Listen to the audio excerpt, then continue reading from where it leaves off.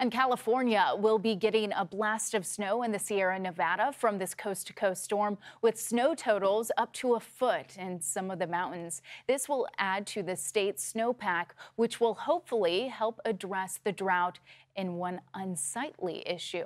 Fox Weather's Max Gorden has been speaking to the Forest Service about the reasons behind a tree die-off in the Golden State.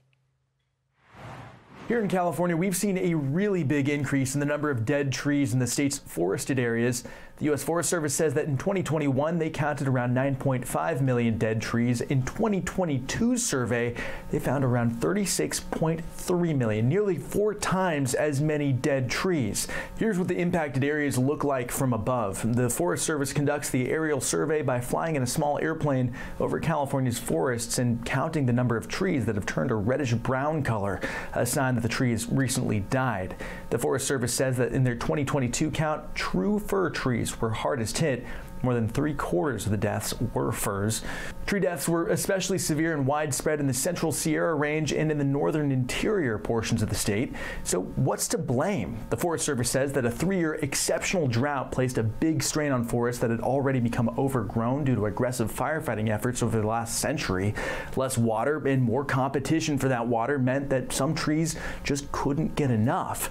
This allowed disease and destructive tree-eating beetles like the fir engraver beetle to take hold in some places, dealing a final death blow to drought-weakened trees. But this winter, we've seen a lot of precipitation in the west. So will this season's bumper crop of rain and snow help reverse the tree die-off? And what really matters is whether or not we get those late spring, February, March types of precipitation as well. That's very important.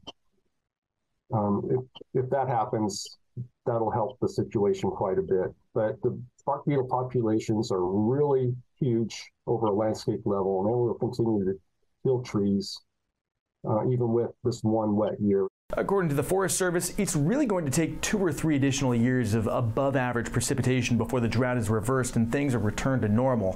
Forest management is another key. The Forest Service says that these forests need to be thinned of smaller trees to allow the bigger ones to thrive. Max Gorden, Fox Weather. I'm Amy Freeze. Welcome to Fox Weather's YouTube page. We have more great videos on the way, so make sure to subscribe to stay updated on all things weather.